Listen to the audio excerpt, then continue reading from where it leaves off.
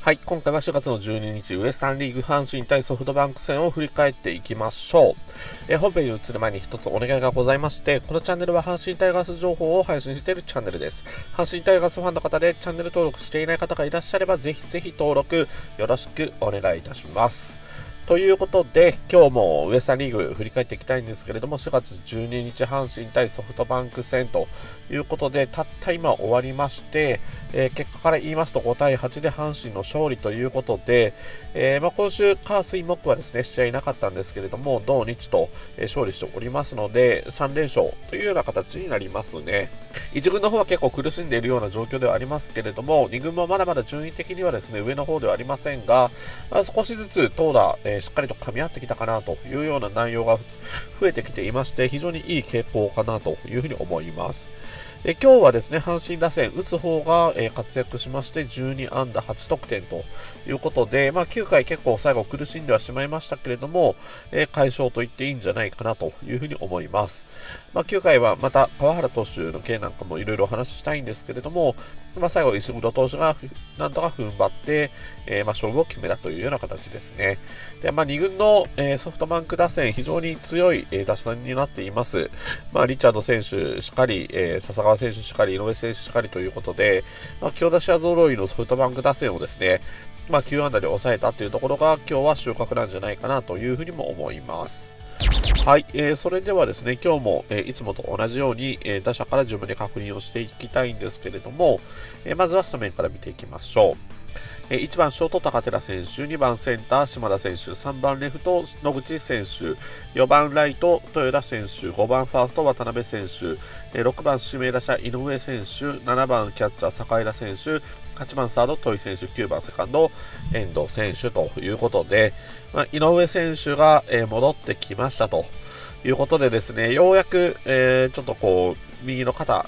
故障してしまいましたけれども、戻ってきまして、今日はフルイニングということではなく、2打席だけ、しかも指名打者というような形ではありますけれども、戻ってきました。はい。こういった形でですね、井上選手も戻ってきまして、今日も引き続き、豊田選手4番なんですけれども、結構ずっと意外な、この豊田選手の4番っていうところはですね、ちょっとどういう意図なのかっていうのが、汲み取りづらい部分はありますけれども、豊田選手が今日も4番張ってますね。で、セカンドは遠藤選手、サードが戸井選手ということで、このあたりも、ショートも高寺選手で、いつものメンバーですよね。2軍の主力クラスと言っていいのか、ちょっと言葉的にそれが合ってるかどうかあれですけれど、組んでいるというような感じだと思います。はい。で、今日はキャッチャーは坂井田選手ということで、藤田選手、あとは片山選手等々ですね、併用しながらというような感じですね。はい。で、野手の方から順番に今日も成績見ていきたいんですけれども、今日目立ったのはですね、坂井田選手、非常に目立ってましたね。猛打賞4打点ということで、坂井田選手がですね、非常に目立った試合になりました。はい。で、一軍のキャッチャー争いっていうところで言うと、梅野選手、坂本選手のこの2大巨頭でですね、争っていくっていうような形にはなっていますけれども、個人的にはこの坂井田選手、上げた方がいいんじゃないかというような、希望はあります。というのもですね、今一軍のキャッチャー、坂本選手、梅野選手、両方ともにですね、非常に打つ方で苦労している、ここ数年ずっとそうですけれども、っていうところとですね、やっぱり肩の弱さですよね、結構走られてしまうというところも、目立っていまして、そういう意味で言うとですね、やっぱり経験値であったりとか、リードの巧みさっていうところは、この両名に関しては、あるのかもしれませんけれども、やっぱり打線を見たときに、少し迫力に欠けるような形にもなりますし、肩の弱さっていうところでですね、守備面でのビハインドっていうところも背負うことになるので、今、阪神タイガース、ちょっと流れ的にもあまり良くない、流れが続いていますので、そういう流れをですね、打ち払うというかですね、払拭するためにも、若手の台頭っていうところが求められるところではあると思うんですけれども、そういうことで考えていくと、坂井田選手、今非常に乗ってるんですよね。今日も3安打ということで、ライトへのツーベースも見事でしたし、ライトへのヒットですね。これも強い当たりでですね、逆方向にしっかりと打つということができていたと思います。打率もですね、今日3安打したっていうこともあるんですけれども、2割8分3厘ということで上昇していますし、1軍でどれだけ通用するかはわかりませんけれども、個人的にはですね、結構いいバッティングしてるんじゃないかなというふうにも思うので、今の両名よりももしかしたら打てるかもしれないというような希望も、持てるようなバッティング内容だったと思うので、この坂枝選手のですね、一軍昇格、あとはスタメン起用なんかもですね、考えてもいいんじゃないかなと、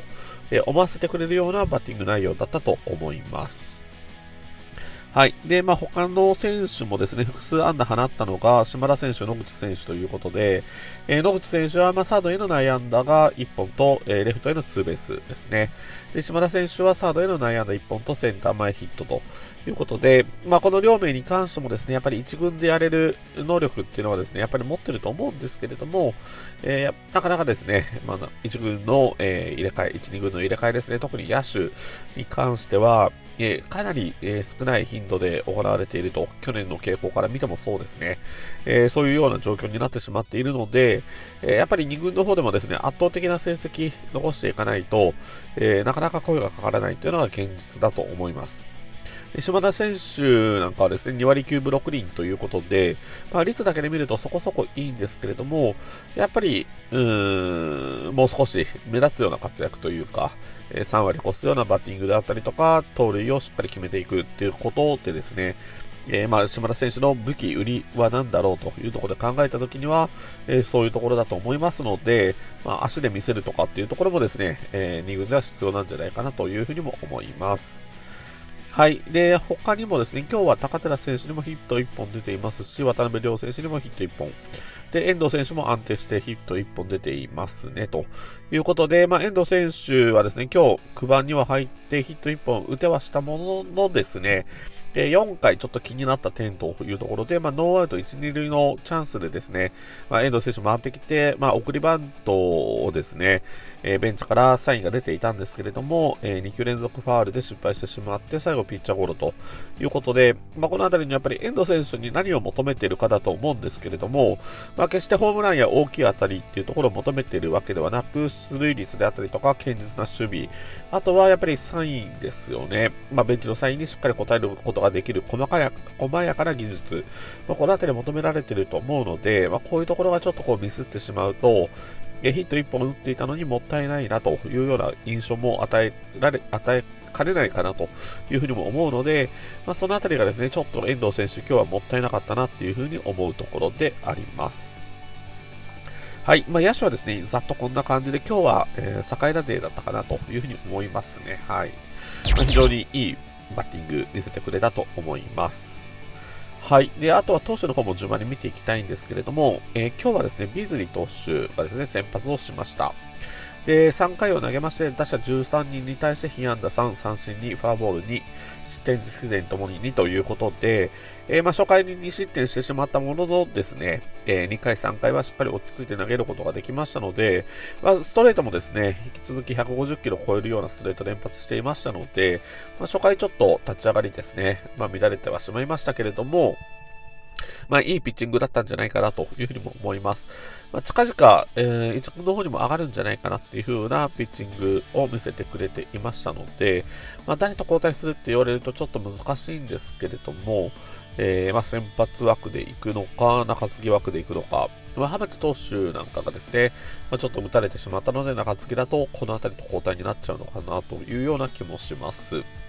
はい。で、この後投げたのは及川投手ということで、4回を投げて、被安打3、三振6、フォアボール1、失点実績点ともに1ということで、4回投げて60球ということで、非常にペースもいいですし、で、三振も6個取れているということで、及川投手らしさ全開だったんですけれども、やっぱり失点してしまったところですよね。どうしてもランナー貯めてセットっていうところで考えていくと、少しずつ球威が弱くなったりとか、変化球のコントロールですね。この辺りが甘くなってきたりして、集中打を浴びてしまいがちと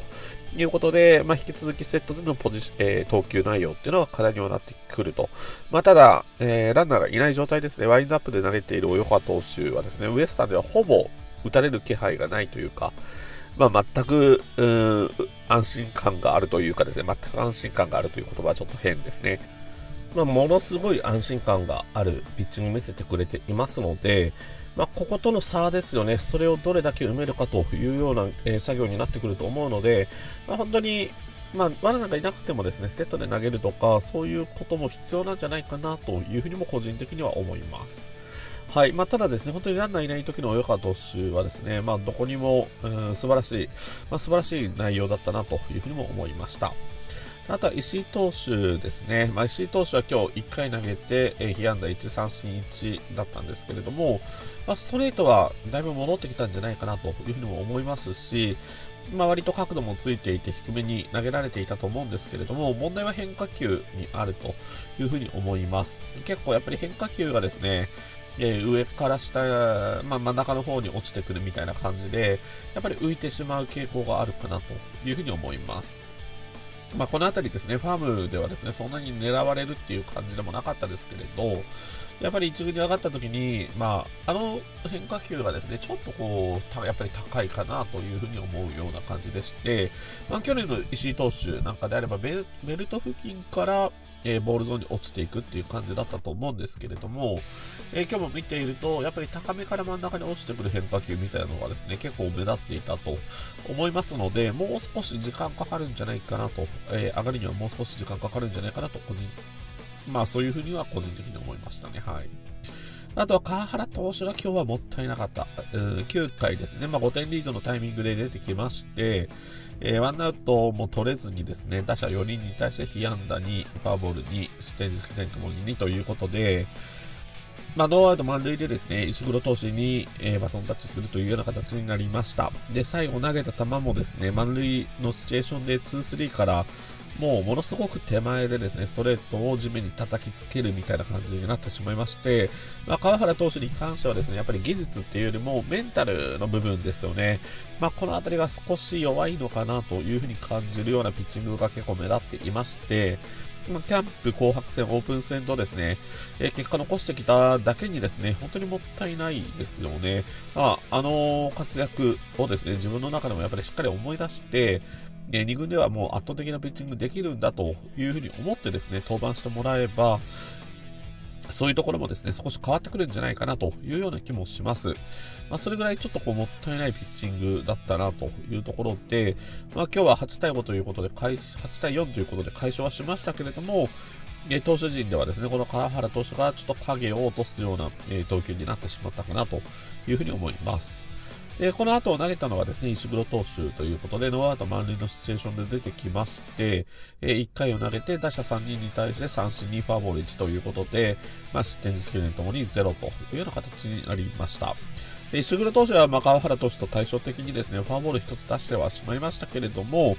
ストレートを丁寧に低めに投げ、変化球も、ベルト付近からボールゾーンへ投げ込むということで、本当に、パワーピッチャーのお手本というような形の投球できていると思うので、安定感で言うとビーズリー投手の次に安定しているようなピッチングだったんじゃないかなというふうにも思います。それぐらい西黒投手もですね、一軍態度あるかというような、話も開幕当初はありましたけれども、残念ながら2軍でスタートしてしまっていて、